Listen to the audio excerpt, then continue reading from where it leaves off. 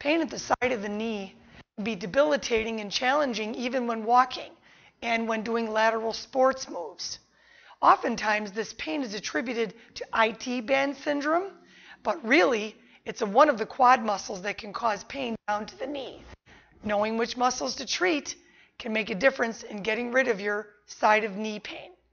As you can see by this illustration, the vastus lateralis muscle, one of the 4 quad muscles, can harbor trigger points or muscle knots that can cause weakness, pain, numbness, or tingling into the side of the thigh and into the knee. Use the curve ball to apply compression to the outside of the quad muscles. Place the curve ball on the floor, lay sideways, and apply pressure to the side of the thigh.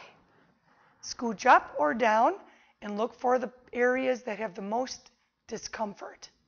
To treat the side of the quad with your tiger tail roller, apply the roller to the side of the thigh, get yourself balanced, and roll yourself to a pain-free knee.